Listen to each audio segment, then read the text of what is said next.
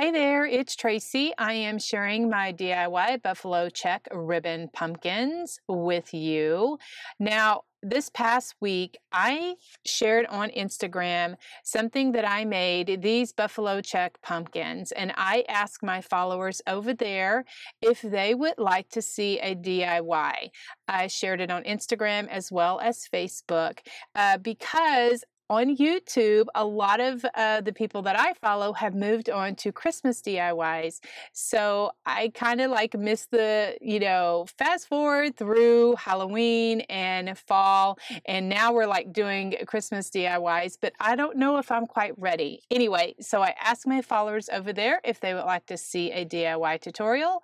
The response was unanimous, so that is what I am doing.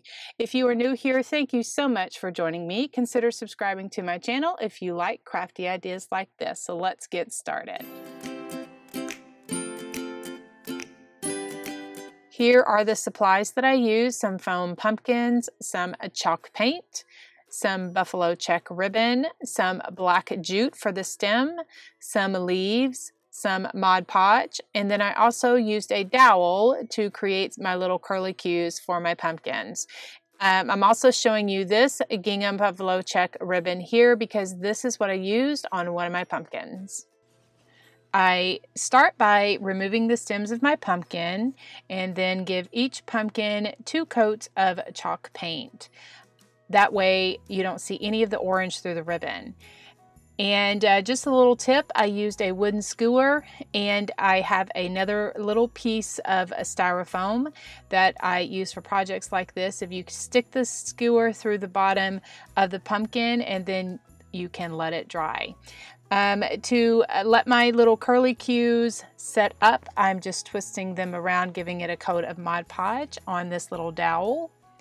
Then once I'm ready to do my stem, I just have this extra piece of paper and I am just gluing that around there, and I'm going, because I want my stem to be just a little bit thicker. I would have used something different if I was thinking like a wine cork or something like that. I didn't have any of those. So I'm just kind of, this is what I did with the other ones and it worked well. And so I'm just wrapping this black jute around the paper and hot gluing it all the way around.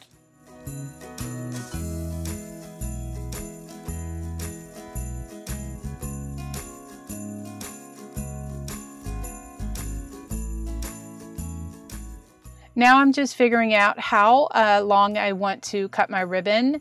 I just want it to go around my pumpkin, and then I just cut that and hold it up to the spool, and then I'll just trim that off like that. Now for the 3 pumpkins, I used 3 different patterns of Buffalo Check. 2 of them were 1.5 inch, and then the larger one was 2.5 inch. I like the smaller Buffalo Check I found by doing this project, but you can use whatever ribbon you want. So for the 1.5 inch, I used 16 pieces of ribbon, and for the 2.5 inch, the larger Buffalo Check, I used 8 pieces of ribbon.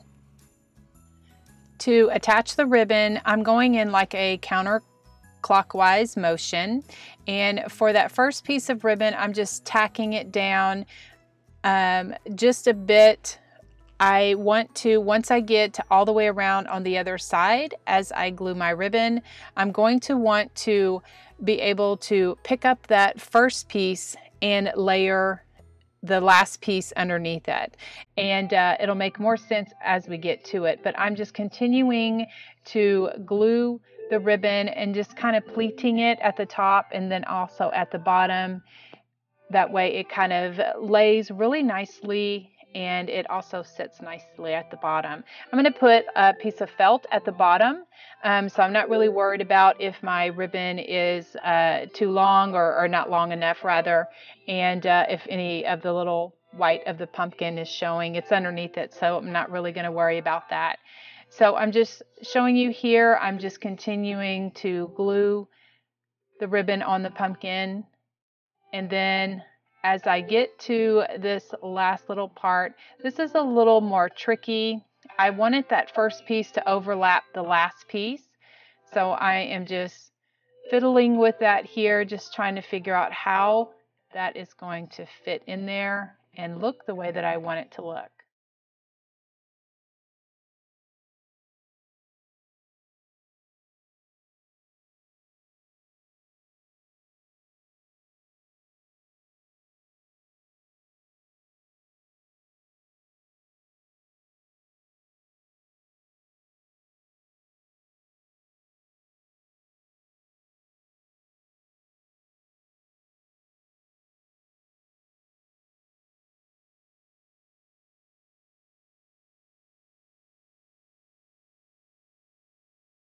I painted some leaves for my pumpkin. The black I did 2 coats of chalk paint, and the white I did 3 coats of chalk paint. Now to finish off my pumpkin, I have a piece of felt I'm just gluing to the bottom because the ribbon is wired, and so sometimes when you have those little end cuts, they're kind of pokey. So I just added a piece of felt to the bottom. And for my stem, what I did, once I hot glued the jute all the way around my stem, it kind of leaves like some film or something on it, and I didn't like that from the hot glue, and so I just took some black paint and just painted over it, and it is all cool. Everything's good. So then now I'm just gluing my pumpkins to my leaves to my pumpkin, and then I had already attached my little curly cues to my pumpkin, and I think they just turned out perfect. Then I just hot glue the stem to the pumpkin, and it just looks really pretty. I love the way that these pumpkins turned out just by using some Dollar Tree pumpkins and adding some buffalo check gingham ribbon to it.